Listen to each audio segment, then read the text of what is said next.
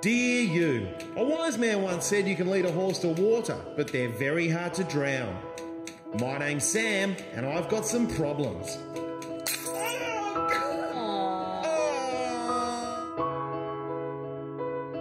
They're not huge problems like murders or the ones that the moths that live down the back of my couch have. Bust. I mean, those moths have issues, man. And most of all, I am sick of you. Jeez, that's a bit harsh.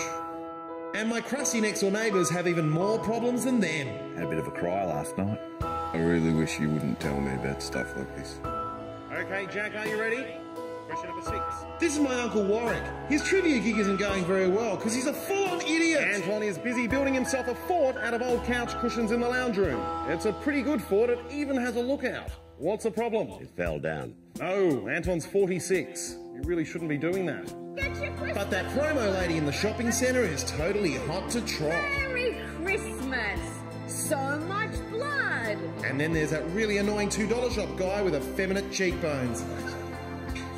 It's a little walnut man. It's excellent.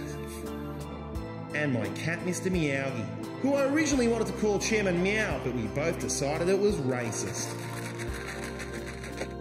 So as you can see, we all have problems, some bigger than others. But like they say, a problem shared is a problem halved.